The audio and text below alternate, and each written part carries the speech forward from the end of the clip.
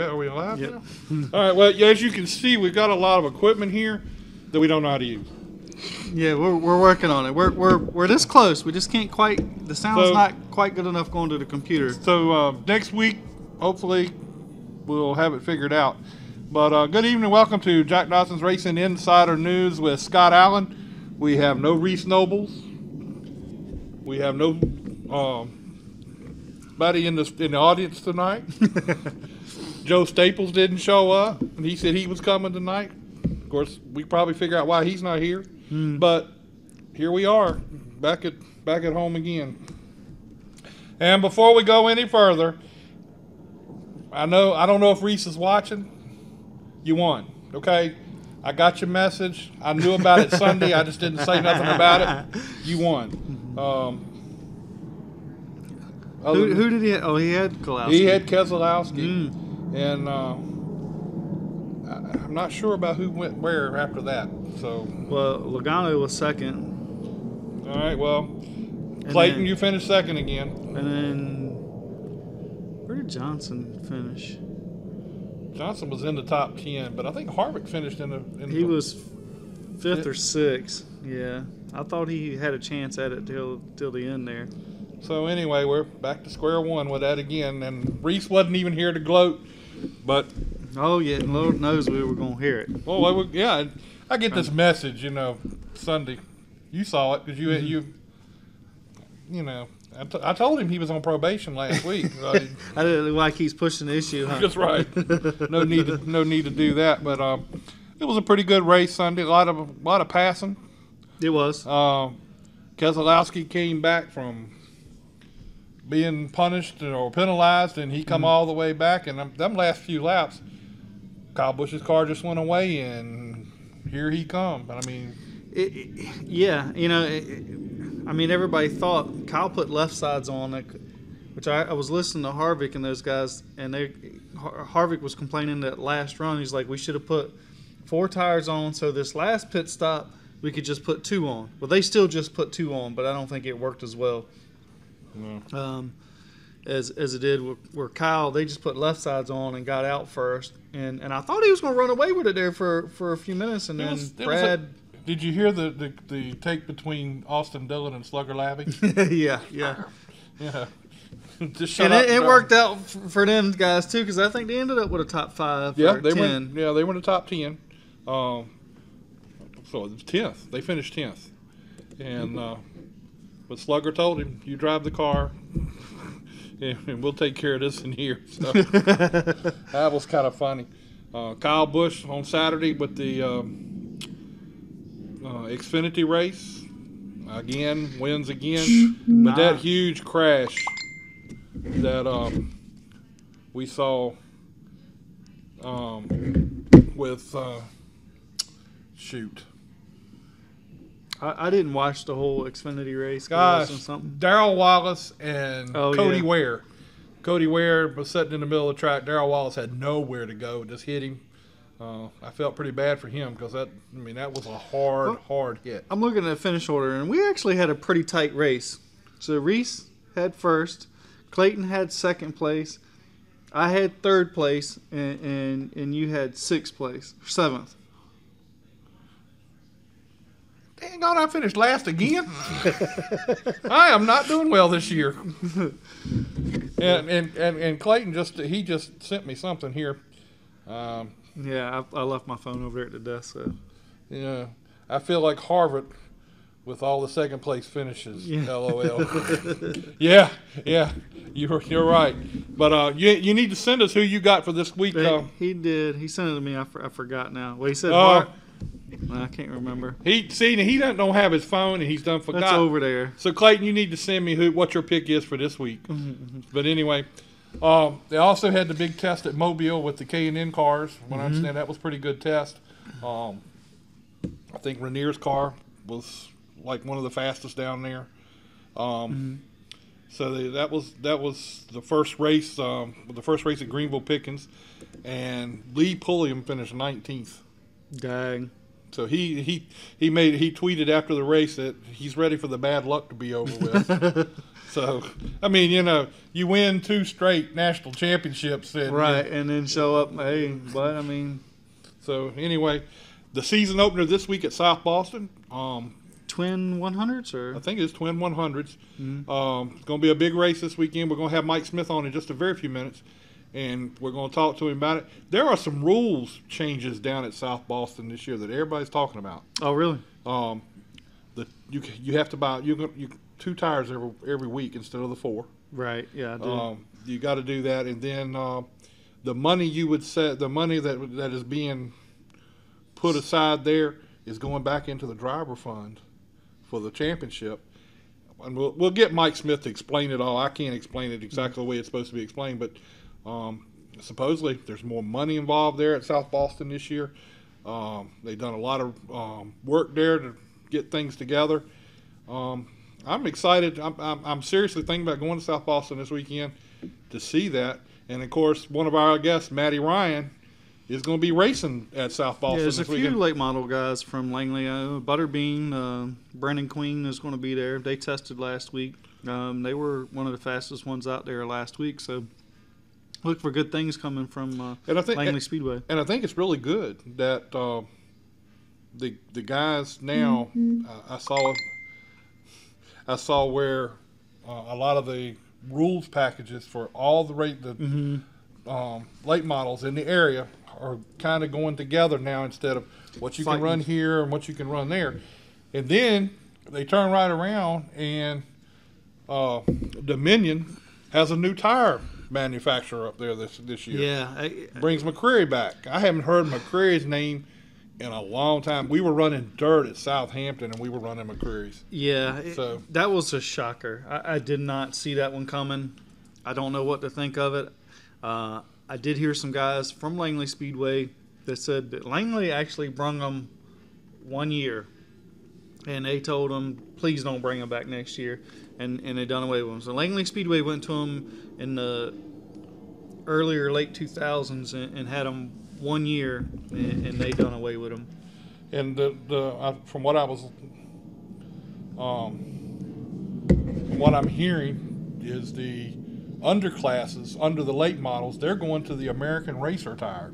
Mm-hmm. That's another brand there. I don't know if anybody else run that in this area. Not that I'm aware of. So Dominion's doing something completely different, and their opener is April 9th. So I'd like to get up there to see that too, because I think that would be a good race, but I don't know how it would work out. Yeah, it's going to be last minute for those guys to be ready.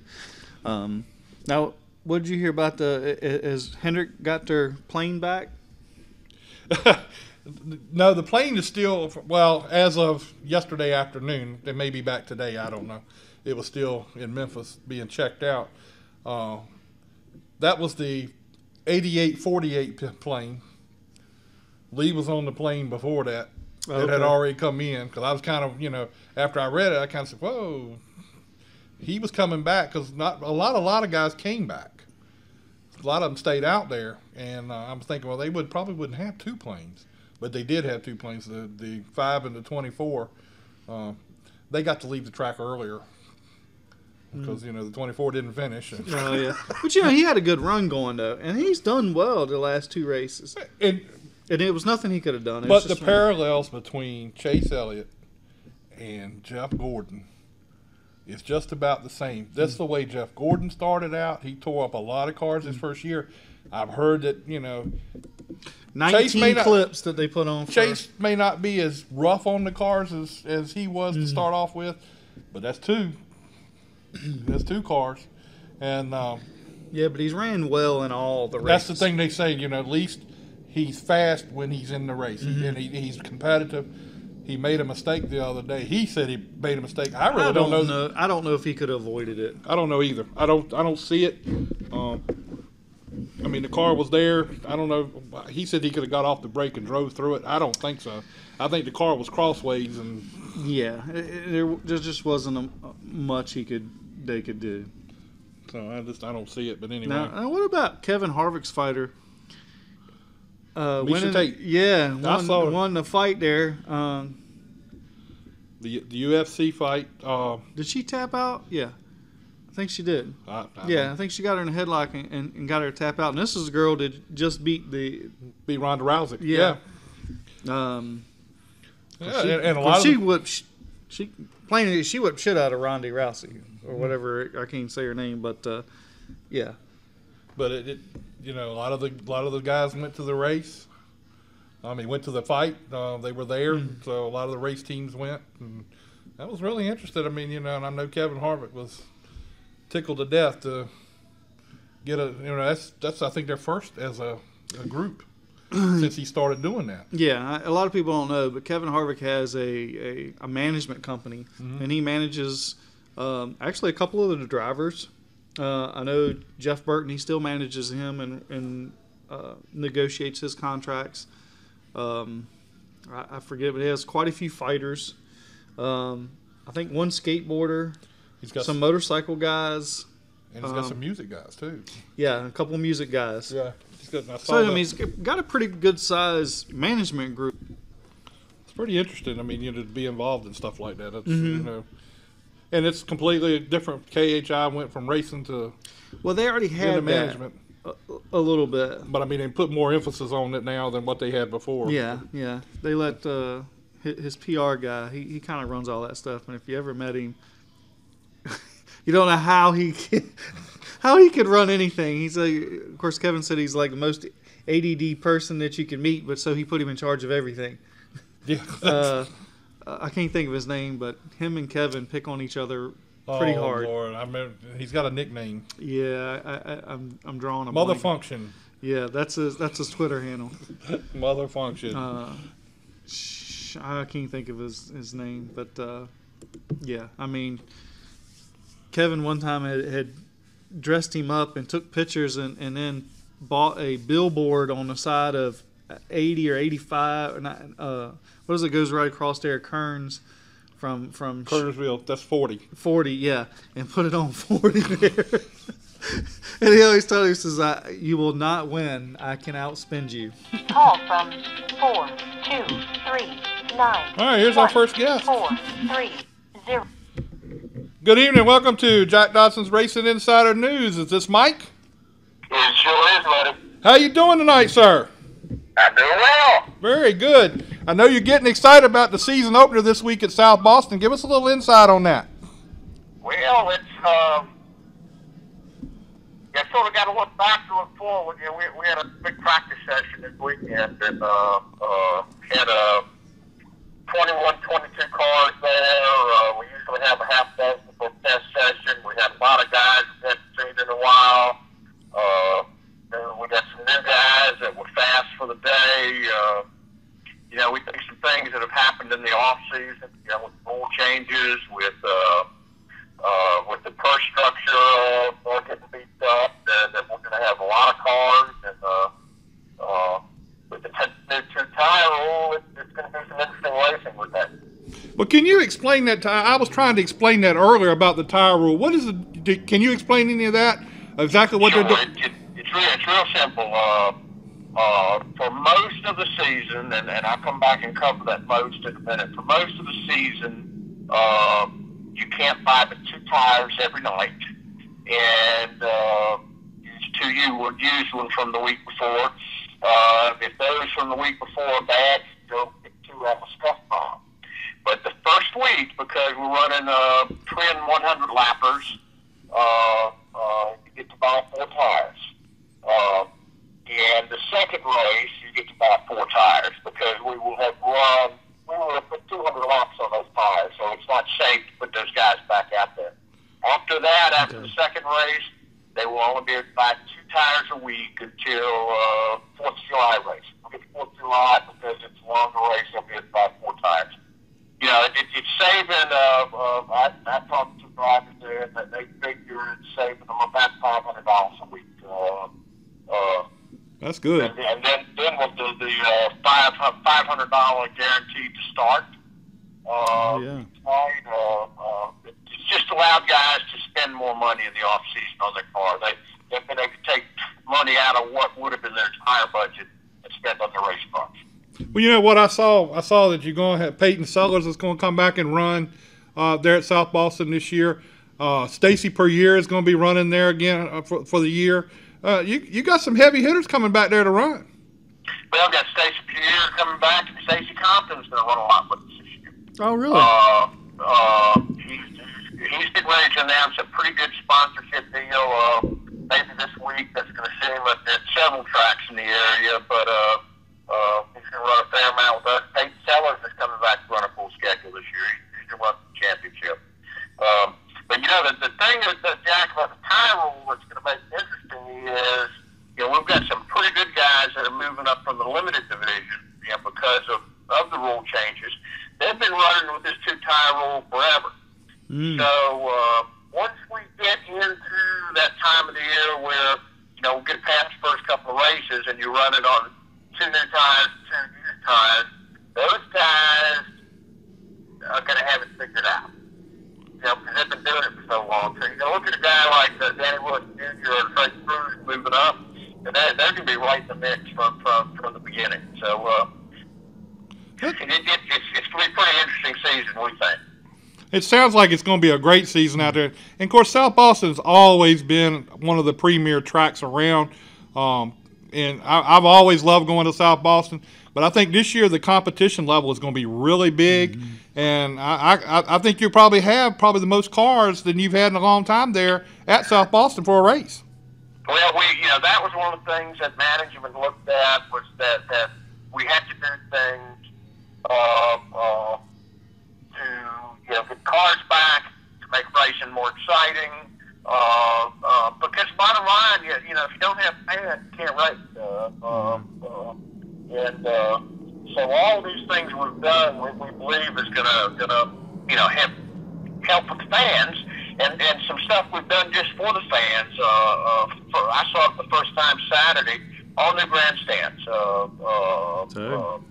We have grandstands now that are like grandstands at Martinsville or Charlotte, Bristol, anywhere you go. I mean, really, really nice seats with handrails up the steps. I mean, really impressive. Then, of course, after the season, we're paving the racetrack. The Madiolis and the Dowsties are investing over $1 million in that racetrack this year. Wow, that's pretty good. That's a pretty good deal that you got that support, that he's going to come in and make it run. I mean, you're already one of the better tracks around, and then get all this other stuff is really cool. From a personal standpoint, how do you like being at the short track there at South Boston as compared to Martinsville? Well, yeah, you know, I'm not there all the time. I live in Bristol now. I live 238 miles away from South Boston. Oh, okay. But when I left Martinsville and started my new company, they were the first people to call me. And I will stay with those folks as long as I'm breathing, as long as they'll have me. That said, you guys know how much I love the big late model race at Martinsville. Mm-hmm. Yeah. Yeah, I love weekly racers. I love what they do. I told my wife when I got back home Sunday morning about how excited I was just walking into the racetrack Saturday. So I won't be there every weekend, but in heart I am there every weekend. I get excited about it. I love it, but you know, I've been very fortunate, guys, since I left Martinsville and took this leap of faith. I've only got 1 or 2 little racing accounts, but I've got plenty of other good business, working with a lot of nonprofits, got plenty of hours. A lot of people think I retired. I didn't retire. I just got to be with my wife. She lives in Bristol. I live in Martinsville. I love this pace of life I have now. I can work at 6 o'clock in the morning at 10 o'clock at night. But, you know, racing is in my soul. It's in my blood, and I'll always be doing some of it. And it's different. It's different than doing it at the cup level. That's for dang sure. I mean, you got to. I think you got to work a little harder. You know, there's no such thing as a TV contract. I mean, you got to work hard for every dollar factor in. Yeah, we had Buzzy Ruderman on not too long ago, and he says once you get it in the blood, the only way you can get it out is die it out. No, that was Schrader. Die away with it. You know, that's right. For me, when I came to work at Martinsville Bulls in 1977, I'd never seen a race car in my life. Didn't even want to go to the track. The first time I heard them crank, and it was a modified fall 1977, and they came off the 4th turn. I was hooked. I mean, that was it right there. Well, South Boston has such a great history of things going on there. What are some of the bigger events that you got going? I know you probably got some touring events coming in. Tell us a little bit about that too. Well, we've got the Wheeling Modified Tours coming in a couple times this year. Modifieds are always awesome in South Boston. Well, I think Modifieds are awesome anywhere. Yeah. We've got the Pass Series coming in this year. Once, maybe twice. I'm not sure. But we've got a big 4th of July event, fireworks, and all that cool stuff. But our big emphasis is on our guys that are there week in, week out. We love bringing the touring series in, but we've always got some local guys that are racing also. Because those are the ones that fans come see week in, week out. Now, do you think the 2-tire rule? I mean, this is my opinion. I think it's going to help the racing and probably make it a little tighter, and maybe bring some new winners in because. I mean, you got to be really good at tire management when we're talking about 2 tires versus 4 tires. Well, and here's where the tire management is going to be tricky for people that haven't done this. It isn't just managing your tires this week. You've got to be thinking about those tires. You've got to use them next week too. Mm-hmm. And again, that's where the limited guys who've been doing this and that are moving up are going to have an advantage. And the guys like Bobby McCartney, I did a press release on this week. He's not an old guy. He started on dirt, ran a lot of dirt, likes to hang a race car out. So on old tires, he's going to be pretty good. Then the guys, you can see a lot of new winners at South Boston Speedway this year, I think. And you're going to see a lot of close racing, because you're not going to be able to tire people to death, money people to death. Right. The playing, you hear that all the time. It's sort of a trite phrase, but the playing field is very, very level. Mm-hmm. Now, with the situation we have down here towards Hampton and Virginia Beach is we're not sure of the status of Langley Speedway. We understand you're going to get a lot of the Langley folks down there this weekend for your first race. I think that's a pretty big deal. Saw that double nickel Mark Works at Dunkin' Donuts on the back of it. Talked to him for a long time. C. Boff was up here, so I'm sure there was some that weren't practicing. That will come up. And we hate it for the fans down in Langley. We hate it for Bill and those guys because Langley has so much tradition, and we need racetracks, and we need racers, and that's a good racetrack. They've got good fans and good racers, and I just hope to goodness they can get something resolved before long. Yeah. But until they do, we love for their drivers and their fans to make a trip up to see us. Well, I know one that's going to try to get up there this weekend. That's me. One of our guests that's coming on, Maddie Ryan. Maddie Ryan is going to be up there this weekend for her first late model race. So, cool. So we want to be up there. I want to be up there to see that. So I think that's a big deal for her first late model. But and I think Butterbean will be there. Brendan Queen. Right. He tested on Saturday. Yeah, I think he did well there Saturday. I think, if I'm not mistaken. Unfortunately, I'm not going to be there. My wife had some pretty invasive back surgery yesterday, and I'm going to stay around the homestead. It'll probably be a couple weeks before I get back down there. But I'll be following along on Twitter and calling Kathy Rice, and keep your ear to the ground and see what's going on.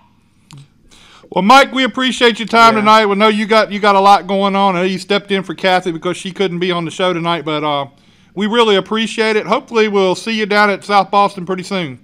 We'll see you sooner or later, okay, guys? All right, man. We'll talk to you later. Thanks for your time tonight. All right, man. Take care. Take care. I tell you, now, see, he explained the tire rule better than I did, but I think that's going to be very interesting. It is. I think it's going to make for some good racing, I think. And then, talking about the money that the teams are saving, and then all of a sudden they start coming out of the woodwork now. Well, the team, but Compton per year, all these. Well, I mean, Stacy Compton. I mean, he's ran Cup trucks. He still. I don't know if he still owns a truck team or not. No. No, he's out of truck business. But I mean, not only is are they going to save $500 from the tire bill? They're also getting a minimum of $500 to start. I mean, that's a pretty big swing. That's a big deal for a late model driver. That's a probably, I don't know what they got before, but I'd imagine a couple $100 would go to $500. So that's probably a $500 positive savings on the weekend.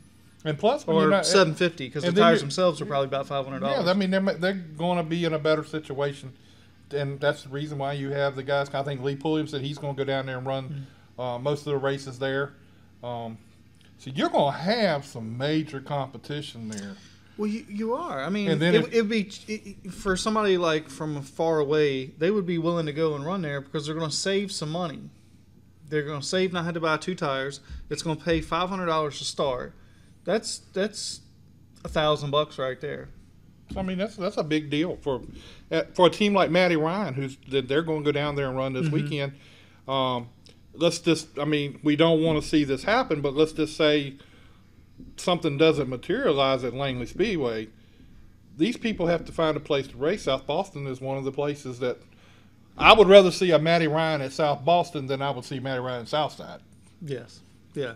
Her learning curve will be a whole lot better at South Boston compared to Southside. Right, you'll race better quality people, and cars, and of course I know Dominion is in the crosshairs there too. But well, it is, and a lot of people are going to go to Dominion. I don't know how they're going to like this tire combination that they're going to run at Dominion, and Dominion's a super nice place, but it's going to be hard to say how it's going to fare out.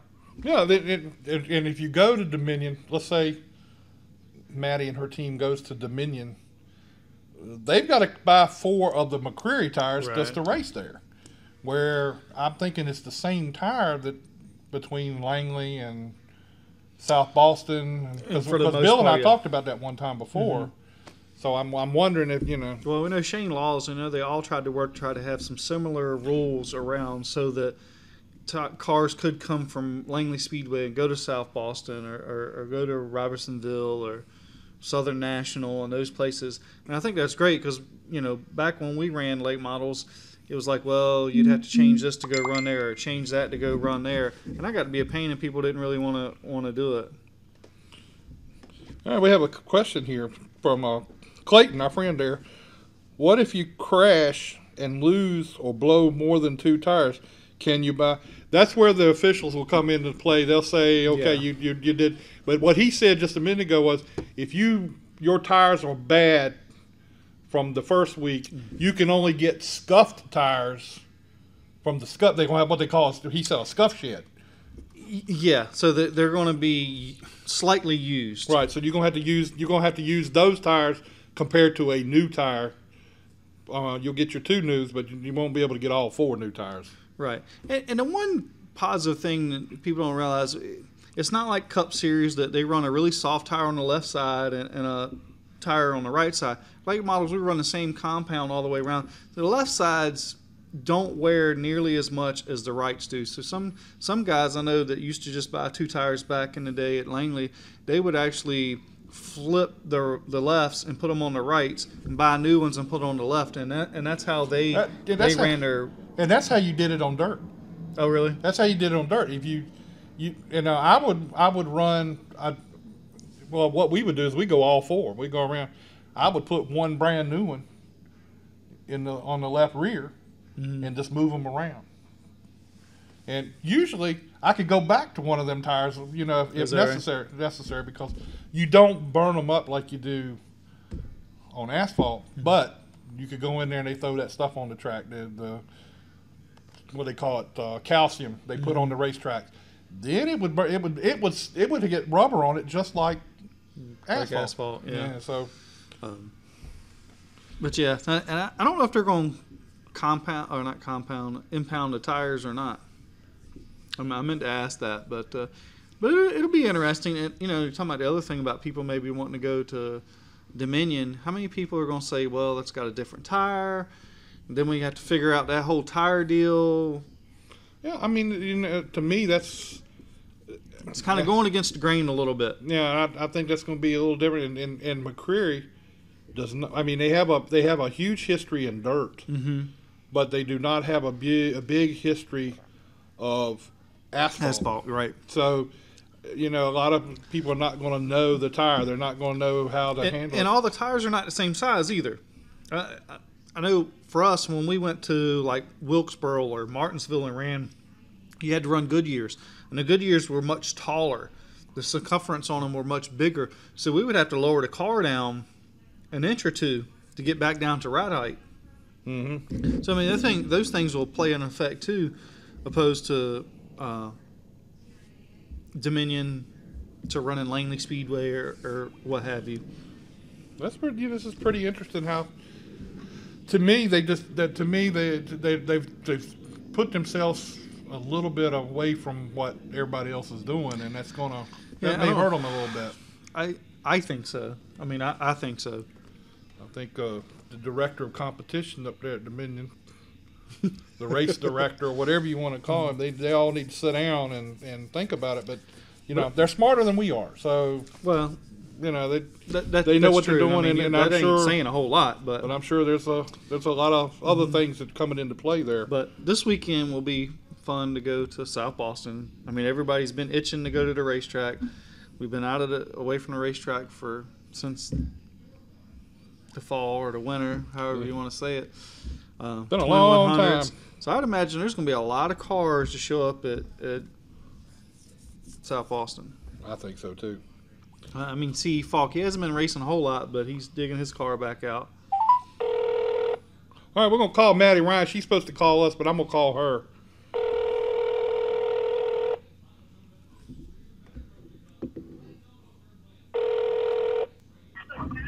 Hello? It's time for you to wake up and call the show. Maddie? Hi. Yes. we're, Sorry about that. We literally just stepped out the door from shutting the shop up. We're loading the car up to head out this weekend. Yeah, I understand you're going to be at South Boston for your first race. How's that going? Are you looking forward to it? I am looking forward to it. We're really excited. It's going to be an experience. Let's just say that. Are you nervous about it? I mean, I can't imagine being your first late model race. I mean, for me, it would be a little nerve-wracking. But, I mean, that's going to be with anything.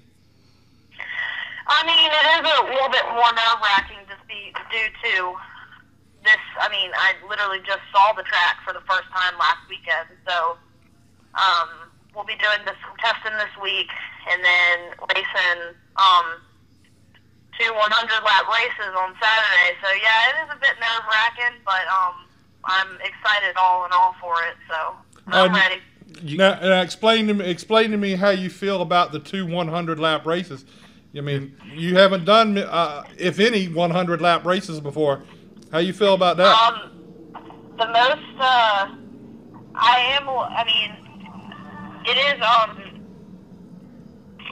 going to be a bit of an experience just because, I mean, the most laps I've run in a race is 40 coming from the Pro 6, and that's when we doubled up on one of our races, but I don't know. I mean, it is going to be a bit, but I've been, I mean, as y'all probably know, I mean, I'm very physically active, so I mean, my endurance is really good. So I mean, I'm not too worried about it. I know I will be tired, but I'm ready for it. So what are you looking for? Let's play the game where. What would you be satisfied with when you get to South Boston this weekend for your first race? What do you want? What do you want to accomplish? I would like to at least be in the top 15, which is going to be a challenge because we've heard there may be almost 30 plus cars there. So I mean, I would like to run in the top 15 and, just keep the car in one piece is my goal. Go out there, get the seat time, but top 15 is what we're aiming for. Now, we just had Mike Smith on from South Boston. He was just on the show a few minutes ago, and they've got some heavy hitters coming in there this year at South Boston. You got Peyton Sellers and Stacy Puryear, Stacy Compton. Lee Pulliam, all those guys are coming in for the big races. How's that going to feel? How are you going to feel running against those guys? I mean, it definitely is it's definitely a neat experience, getting to run against all those really known drivers and everything, especially a former Cup driver. I mean, that's neat all in itself, but as well as a national champion. I respect them a lot, and I'm gonna do my best to, run them the way they would run me. So, it definitely is a little bit it's exciting. I'm not gonna say it's a nervous thing. It's exciting getting to run against all those bigger guys, but it definitely. I'm just looking out there to go out there, get seat time, and get as many laps in as I can. Well, you do have some laps around the racetrack, though. Is it just the one Pro 6 race that you've run out there? Oh no, I've never run it South Boston. Oh, that's right. For the first time. That's right. Weekend. I was thinking Southern National. Yeah, yeah. So. And getting to. I drove on bank tracks before, but nothing to this extreme. Mm-hmm. So, have you been? You say you're going to test? Where are you going to be testing at this week? Down at South Boston? Yes, down at South Boston we'll be testing. Oh, okay. All right. Now, is Mark helping you any with getting ready for this week? Yes, Mark is helping me, and he's helping us a lot, and we really do appreciate it because Mark's been coaching me with driving and whatnot since I was first started in bandos. So Mark's been with me for quite some time.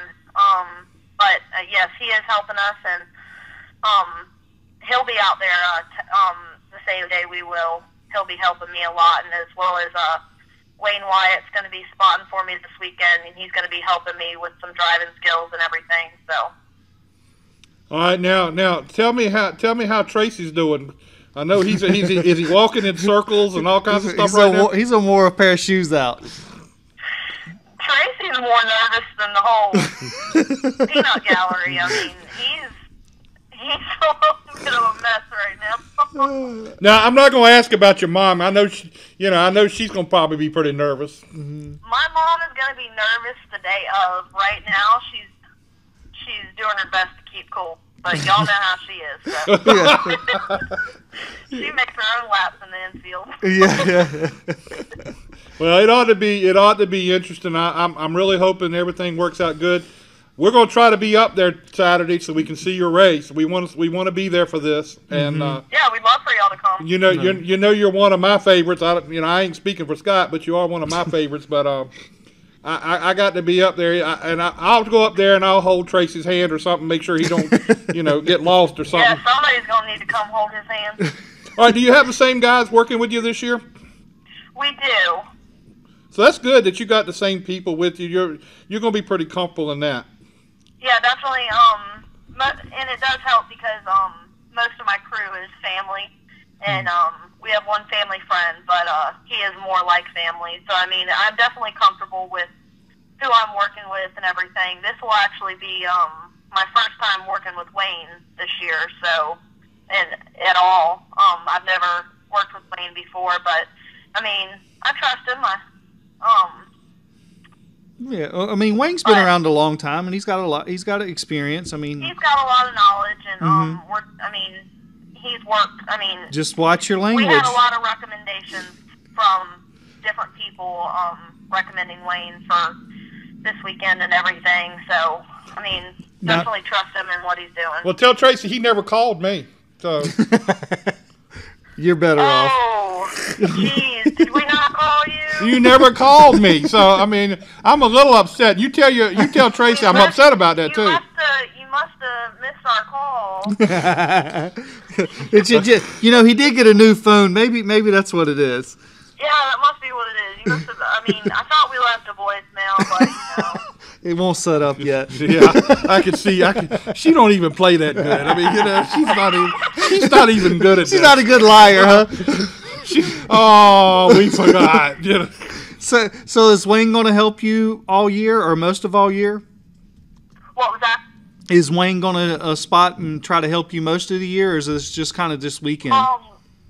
We are right now. We are just testing it out, but I mean, if things work out and he would like to, I mean, that's all right with us. Yeah. Now, is there a reason you don't let Tracy do it? I have always heard the saying that the spotter should have no personal relationship with the driver. I would agree with that. And it is better that way, and Tracy and I would go at it on the radio. I feel like we've done it before, so I mean, Yeah. it's just I agree with that, and I think that's stubbornness with us sometimes, but yeah. I think that's a good thing, honestly, because I agree. I think sometimes a parent shouldn't spot for their own child. I don't understand how anybody, I have people tell me sometimes that their parent spots for them, and I'm like, how? I know, right? I don't get it. Like, how? Well, now I'm gonna ask a question, and I'm gonna be real serious about this. What about, let's play devil's advocate for a minute and say Langley Speedway does not open this year, which we don't think that's going to happen. But have you all crossed that bridge of where you're going to run after that, if that did happen? Yeah, we definitely have crossed that bridge, and that is the reason that we are running. I mean, we definitely do have our faith in Langley Speedway for sure, and our 100% support, and that is where we'll be running if and when it does open. But that is just in case anything happens. We are backing ourselves up, and we will. I mean, that's the main reason we're running for the next 2 weekends, is because of the fact that in case anything does happen, we're still in the point at South Boston. So that's where we'll be running if Langley doesn't open. But we're staying hopeful. Well, I think it's going to work out, that it's going to open up, but everybody has to have that plan in their mind of what may happen. And I was just kind of wondering what you guys were going to do, because Scott. Yep, we'll be running at South Boston if so. Yeah, Scott and I were just talking about it earlier, and I'm glad you picked South Boston, because I would hate for you to go to a place like Southside or even Dominion right now, because Dominion's got a whole new tire concept going on up there. I think you'll be a whole lot better off at South Boston. Yeah. We think so too, and definitely cost efficient wise, the 2-tire rule and the 500 to start the race is definitely more of a favorable decision. But we definitely hope to run a time or two at Dominion this year. It would definitely be a good experience for me to get seat time on that track and everything. But yep, Dominion or South Boston is where we'll primarily be running if Langley doesn't open. Now, are you going to try to run some other tracks besides Dominion? Or are you just going to try Dominion, to concentrate Langley, on a few? Southside, hopefully Southern National, maybe East Carolina. It just right now it just depends on scheduling, really. All right, now you're going to have to let me know your schedule when you get it all planned out. It's in that voicemail. Oh, it's in the voicemail? I didn't get the voicemail, so tell Tracy he's got to send me another one to let me know what your schedule's going to be like, because I'd like to come to some of those races when you go off to other tracks and stuff and see how you do. Yeah, we'd love you to. All right. Well, we're going to let you get back to work on your car or go back to sleep or whatever you were doing before we... She's going back to working out. I mean, I see her posting all these damn posts of working out at the gym, and I'm like, damn, my fat ass needs to get up and go to the gym.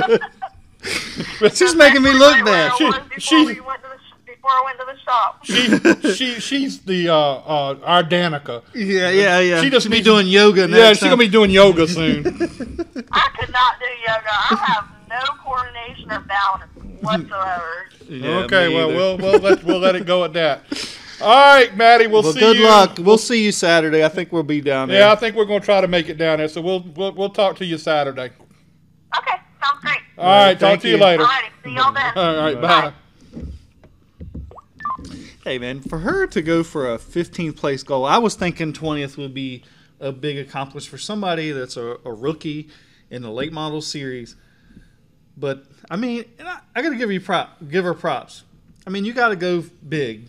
You know, Go big or go home. right? And hey, I'm telling you, if she could accomplish a top 15, I would take a top 15 against the cars that are going to be there this weekend, because you're going to talk on some top quality teams this weekend. It's going to be hard. South Austin. There's going to be some guys there. There's going to be a lot of cars. I meant to ask Mike what was the car count for this weekend, and she was saying 30 to 35, and that sounds reasonable with no other races are going on right now. It's the first of the season. Everybody's antsy about it. I mean, see Fox knocking the dust off his 40 car and bringing it.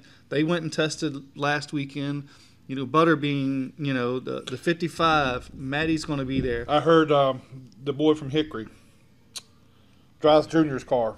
What's his Josh name? Berry. Josh Berry. I hear he's coming. I mean, I heard that he was planning on coming up there for this weekend. But you know, that's a kid big deal. deserves an Xfinity ride. I think so too, and he's done very well. I don't know if he's going to get it. It seems like they get that one little shot, and if they don't get a boost, it's like. And seeing we still talking about my phone, which is. But I mean, and South Boston always has some good racing. Yeah, and it's like I said earlier. I mean, they've got a big history.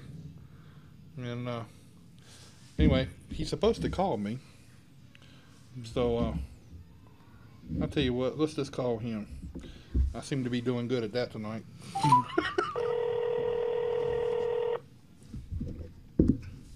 Mr. Silo Speedway. Yeah.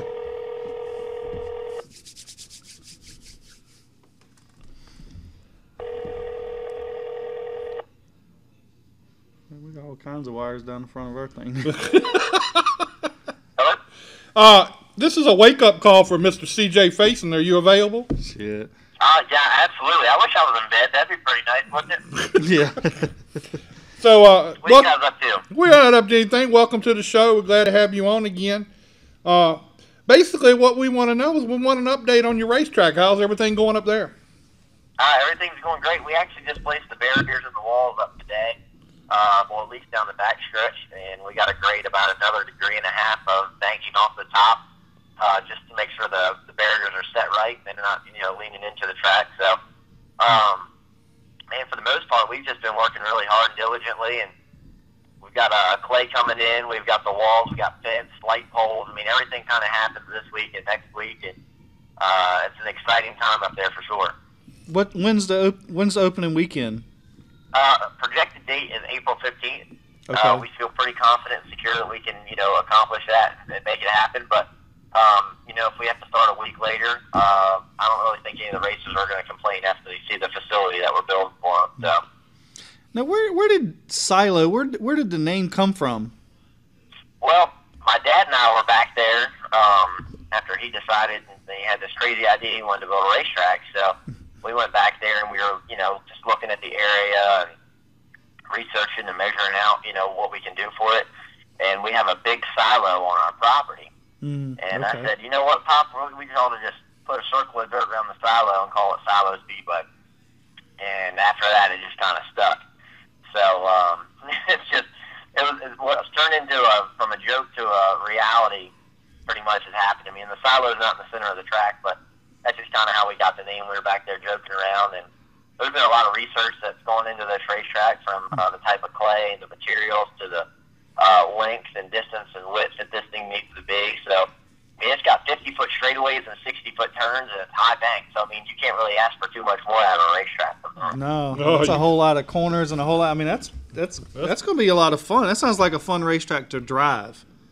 It is, and it's a D-shaped oval. And, I think about 95% of your dirt tracks aren't even D-shaped. They're just, standard oval or, a consistent circle. But this is going to be really where it separates, the good drivers from, just your so-so drivers.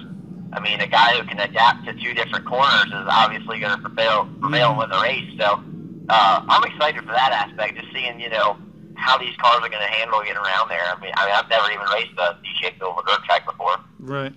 Now, how did you come up with what kind of dirt you're going to put in there? Because I mean, I never raced dirt, so watching some of the stuff I've seen where there's so many different types of dirt and clay and where you go and what you would do, and there's a lot more to it than what people think there is.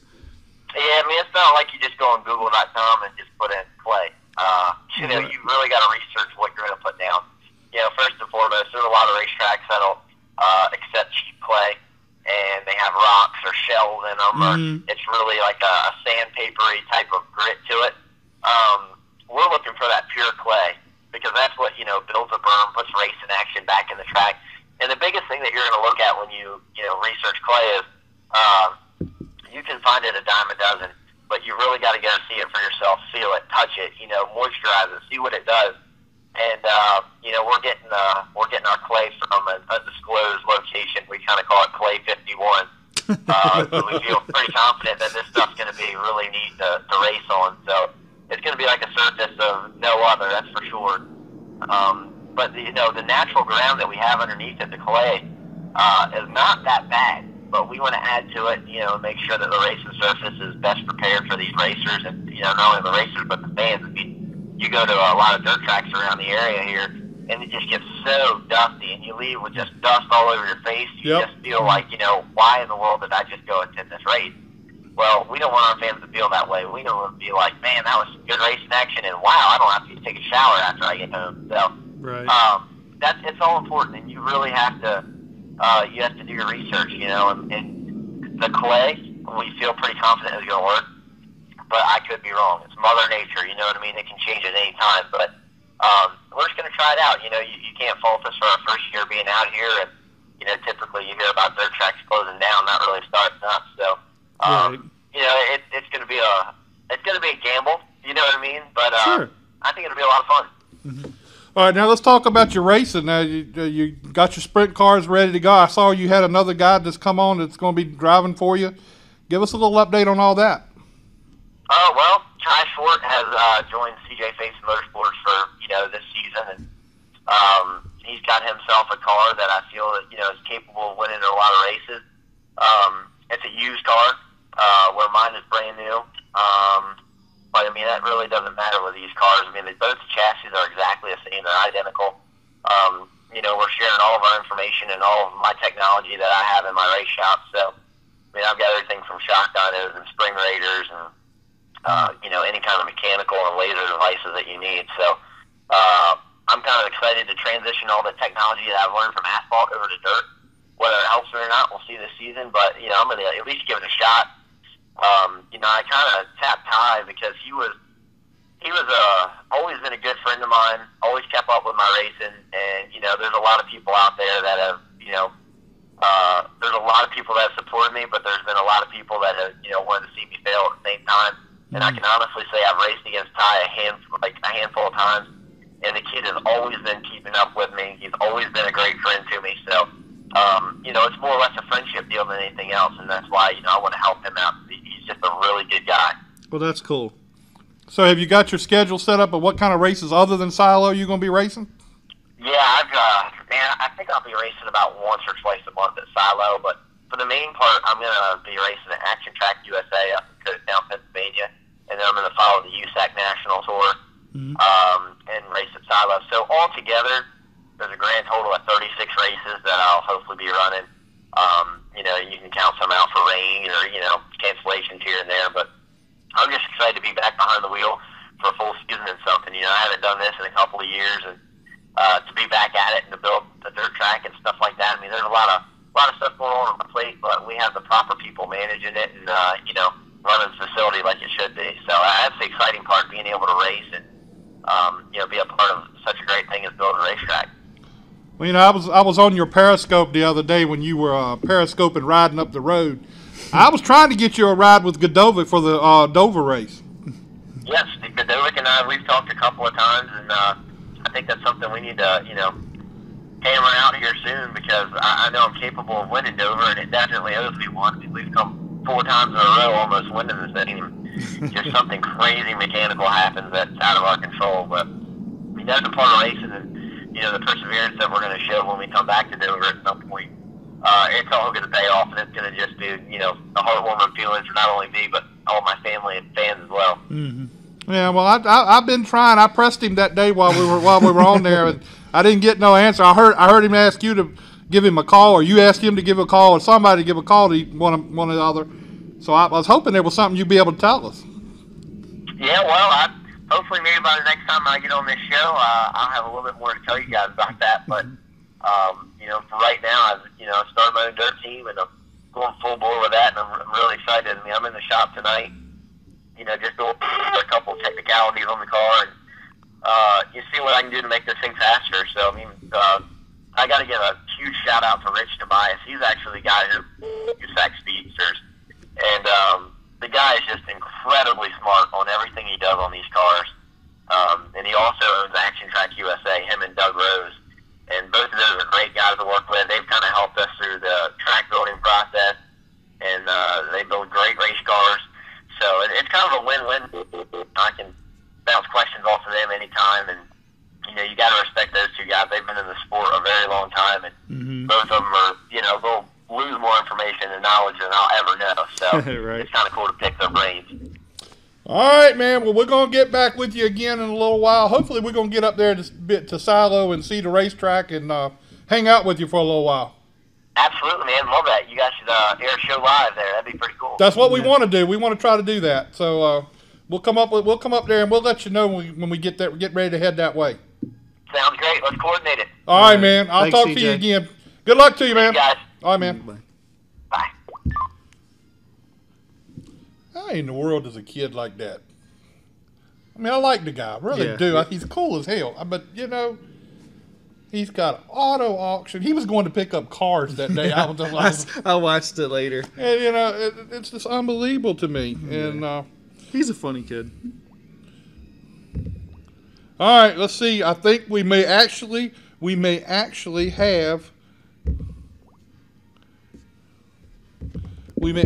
get Shelby Blackstock on it.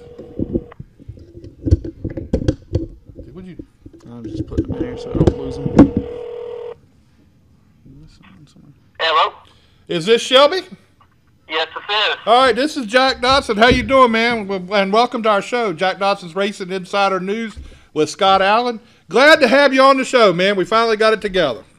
Yeah, seriously, thank you very much for having me. All right, man. Well, first of all, just give us a little background on how you got started into racing. I mean, you've got a family history into other things, but how did you get into racing?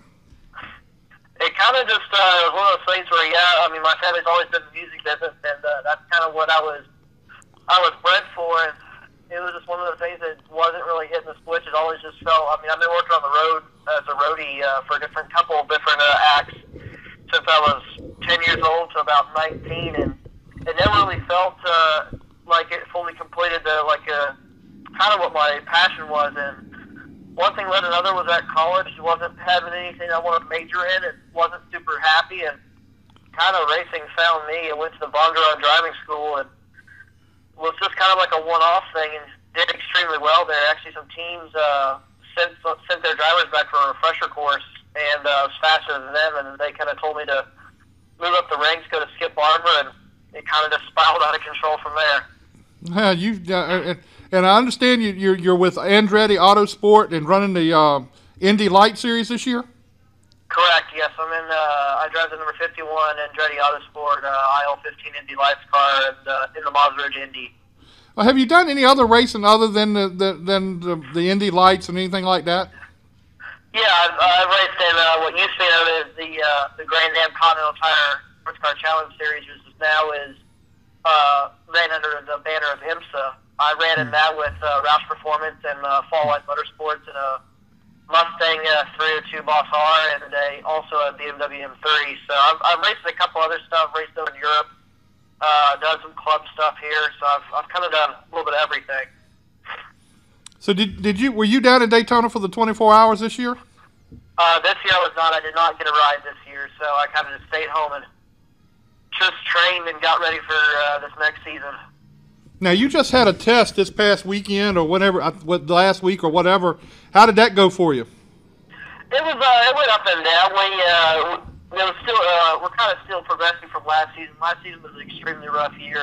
One car effort from Andretti, and a lot of stuff was out of our control, and the car wasn't fully in spec. So this year we're progressing the car. It's come along really well. It's a 3-car effort this year at Andretti for the Indy Lights team, and it's gone very well.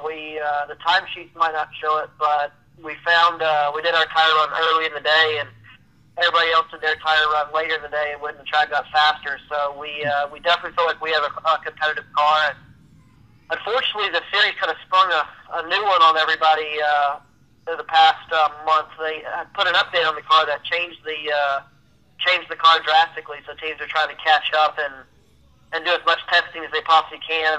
Going into St. Petersburg this weekend is our first race, so we'll kind of see who figured it out the best once we get down there. So who is your teammates over there?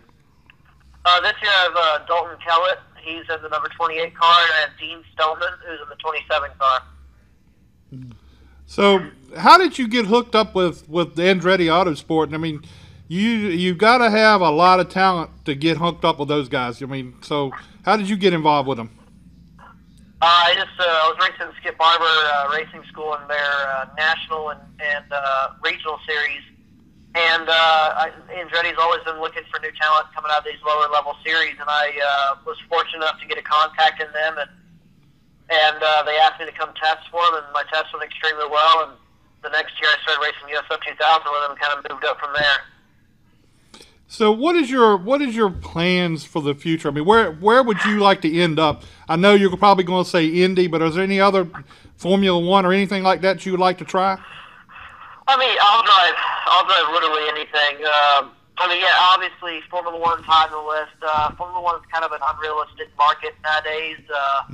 The sponsorship dollars have got to be just absolutely astronomical nowadays for Formula One. But yeah, IndyCar is what I'd like to do next season after the 2016 Indy Lights season. Hopefully, trying to get into one or two IndyCar races this season. But I mean, I'll drive anything. It'd be nice later in my career to try out NASCAR, and I'll always be in road racing. That's in the endurance series like IMSA and hopefully some WEC stuff. So it'd be awesome. I'll drive anything as long as it has 4 wheels. So who do you go to for advice at the racetrack? Mainly, I have a driver coach who I go to a lot. He's done a lot of good stuff.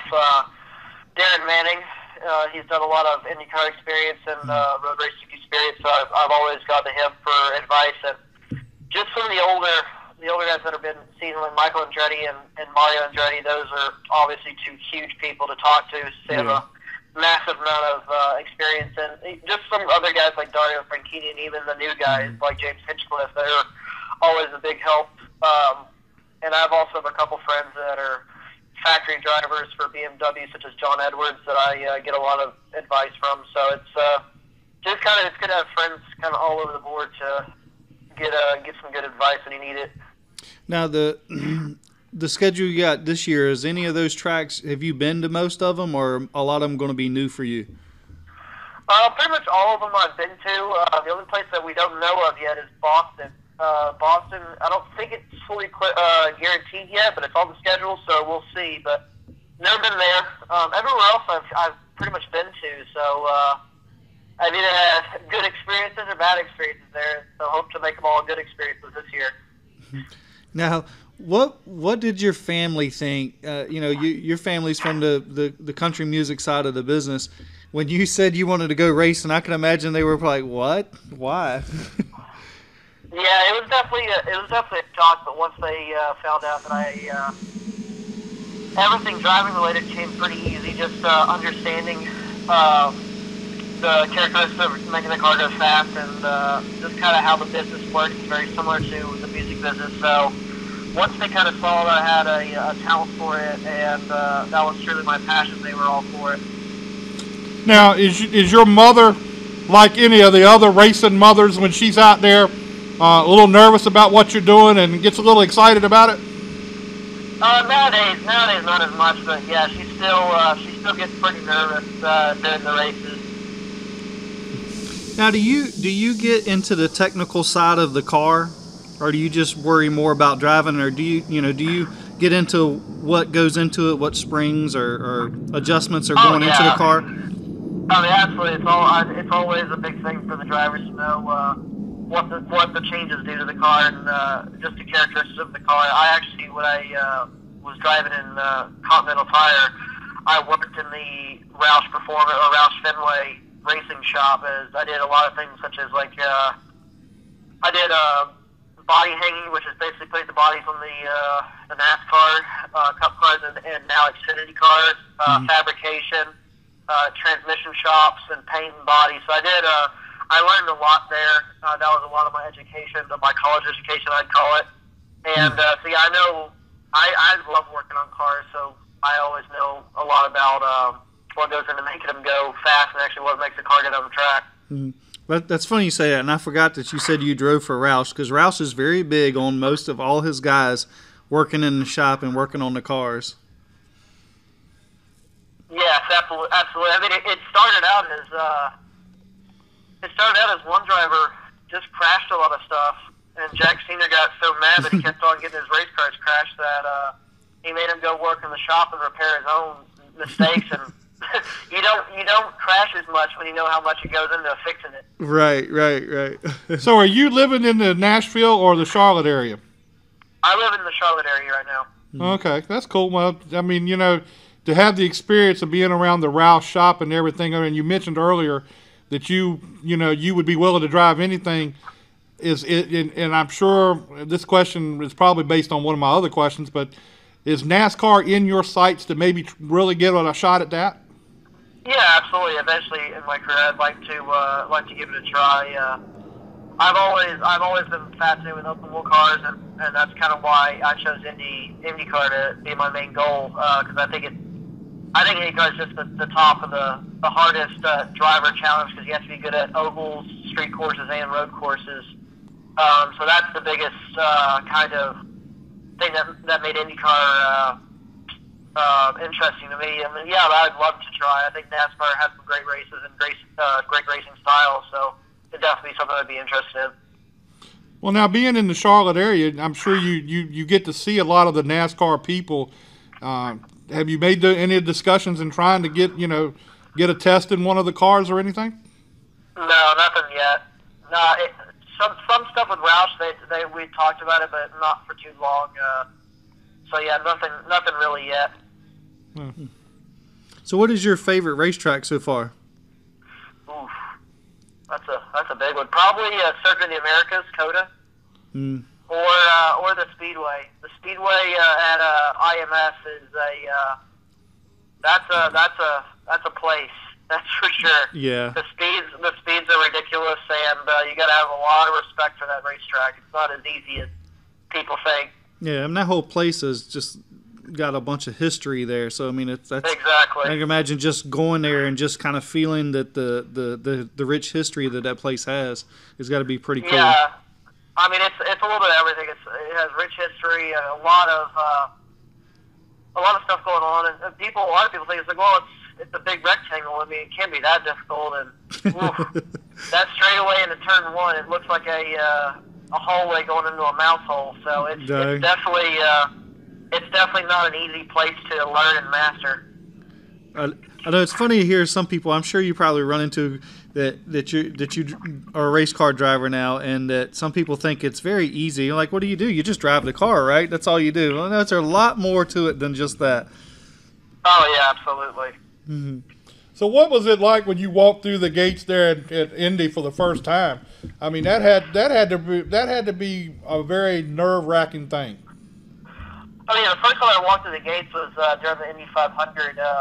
I think in 2000 actually, and it's something different. I mean, even Kurt Busch, when he drove for Andretti, he drove the Indy 500 2 years ago, and he said walking through Gaston Alley made the Daytona 500 look like a club race. He's like, it's something that every driver needs to experience in their life. It's something that it's special. It's different.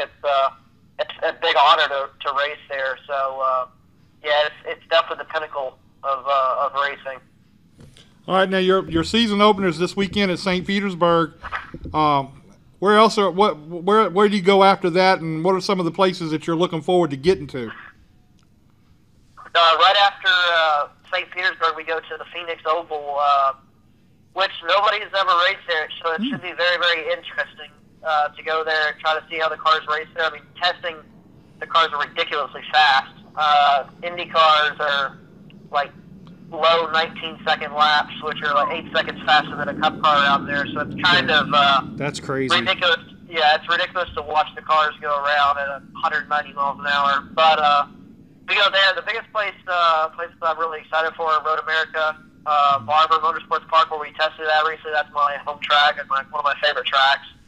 And really the Speedway, getting back to the Speedway and getting that experience again is huge. Well, Shelby, we appreciate your time tonight. I know you got a lot going on, getting ready to go to St. Petersburg and everything. We appreciate your time. Yeah. I'm glad we finally got you on here because I've been really interested in getting you on. We like to do different forms of racing, so we really enjoy having you. Oh, thank you very much. Thank you for having me. All right, well, we'll get you back on here again after a few races to see how things are going. Sounds good. Talk to you then. All right, man. Talk to you later. Appreciate it. All right, thank you. Bye. Yeah.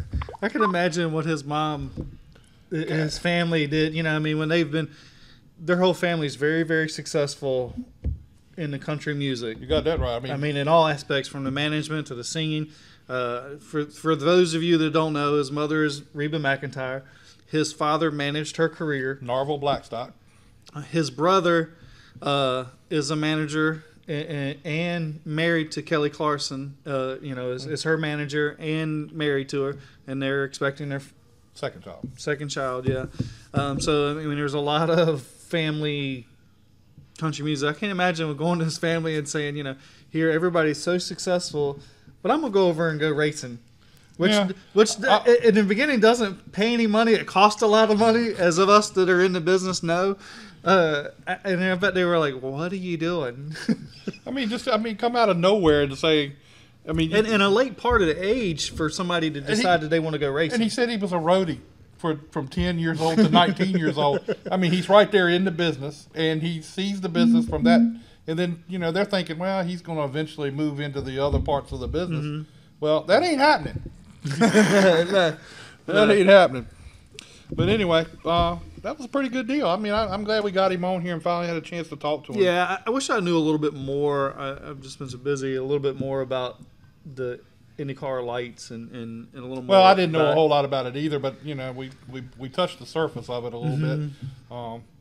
But none of those guys really, none of those series come close to us, so it's hard for us to kind of like go. I know they had several years ago. They run on the streets of right up north, Baltimore. They did in Baltimore. Yeah, and they didn't come back the next year because I wanted to go up there, and I thought they would be cool for us to go up, but they didn't bring it back. And then they did the Indy races, the couple Indy races at Richmond, but that wasn't. That's. It's not. It doesn't do that well here. No, it's not the same type of racing that. And those guys are fast. I mean, they were going around Richmond. I think they were about 19 seconds. I mean, a Cup car is about. Well, I don't know. They might have been faster than that. I mean, the race was over in no time. An open wheel car at Richmond. What did he say they were running? 19 seconds at Phoenix. Phoenix. So they. I mean, that's a mile flat track. And can you imagine? Can you imagine coming off turn 3 like they do, and the Cup cars have a hard time keeping it out of the wall there. Those guys got to be right up against. I mean, they've got to be thinking about it every time they come around. Yeah. So what did he say? They're 9 seconds faster than a Cup car, or 9 miles an hour? No, it's got to be more than that. More than that. He said 9 something. I didn't. But I mean, that's crazy. All right. Well, since we're running a little bit late tonight, since we had a late call. Being as I was the worst one last week, I get to go first this week in our picks for this coming week at Phoenix. And I don't know, did Clayton ever send you anything? He did, but my phone is over there. Clayton, I know you're watching. You need to let us know. I think it was the 22.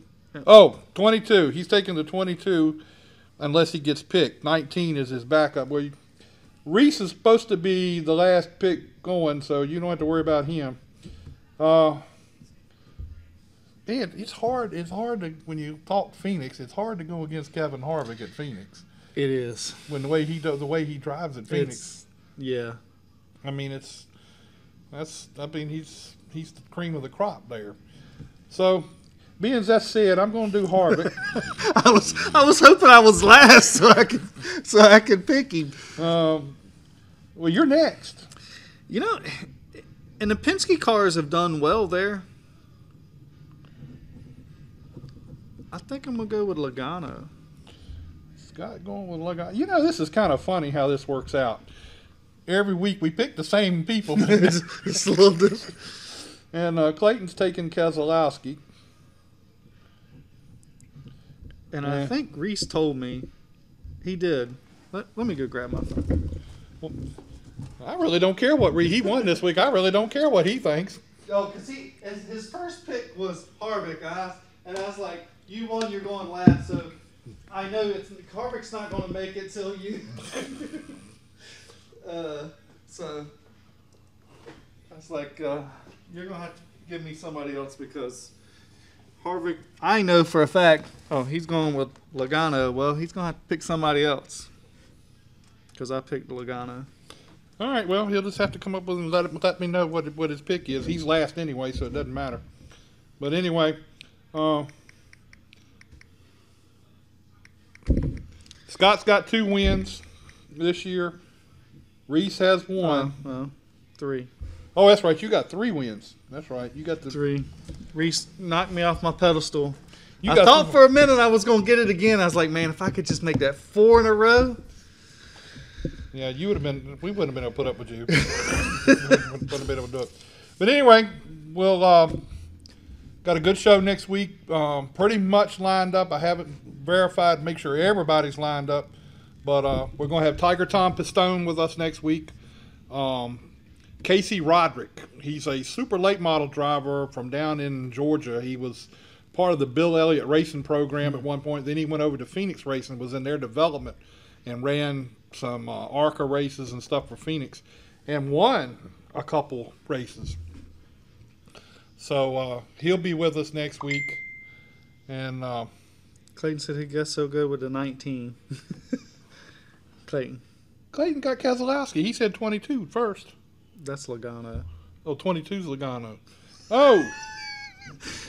Okay. Keep him straight, Clayton. Keep him straight. You're right. I'm sorry, Clayton. I wasn't thinking very well. Say that again. So you're going with Carl Edwards. That's a new one we haven't had in a while. But anyway, I know we're going to have Tiger Tom Pistone with us next week. Lauren Rainier. Lauren Rainier will be with us next week. Got to verify that to make sure. And Casey Roderick. And we may, one way or the other, we're going to have Tommy Baldwin come on too. So he may be next week or the next week after that. I don't know how that'll work out. But anyway, we're going to have some good shows the next couple of weeks. Hopefully we'll make it to South Boston this weekend. Yeah.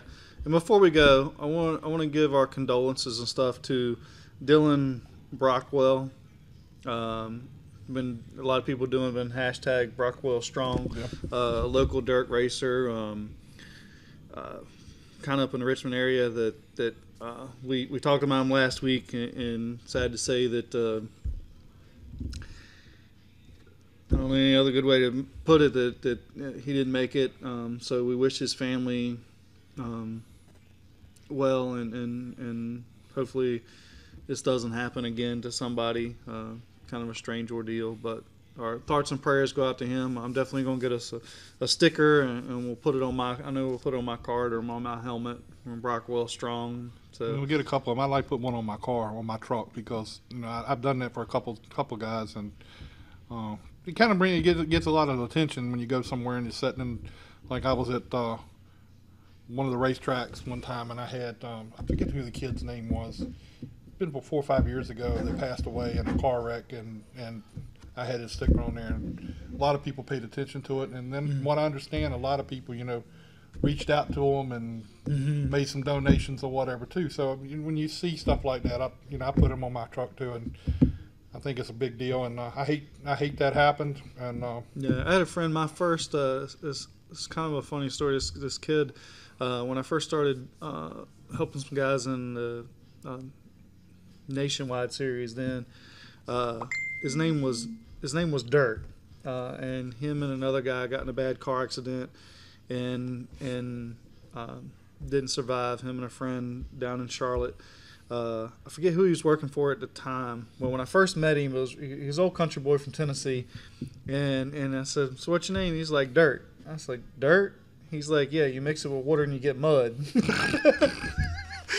That was my first impression of him. Super nice guy, probably one of the hardest workers in the garage, and it just reminded me of it. On a little bit of a happier note, I want to wish a good friend of mine, or we've known each other for a while. But I ain't gonna say we're good friends, but anyway, Known each other. You've known him. Yeah, I've known him, but he's known me too. It's a one-way friendship. He probably didn't remember me a lot, but Joe Huss. Well, Joe Huss, happy birthday. Was it 79? I think it was. I think it was, but I'm telling you, and you know what?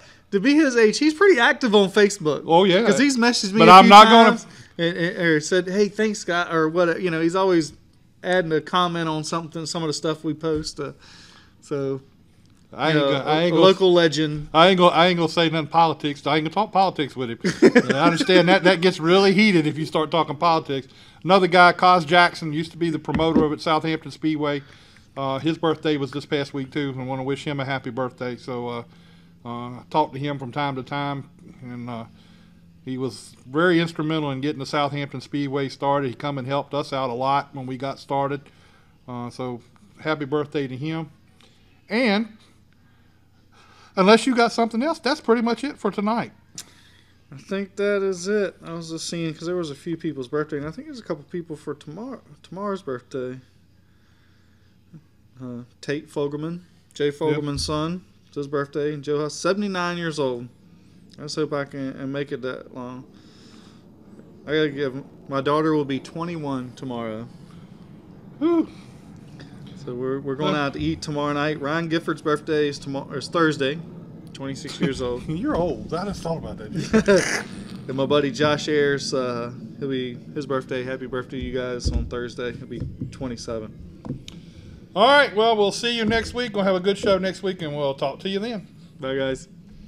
Like and share our videos, please. Thank you.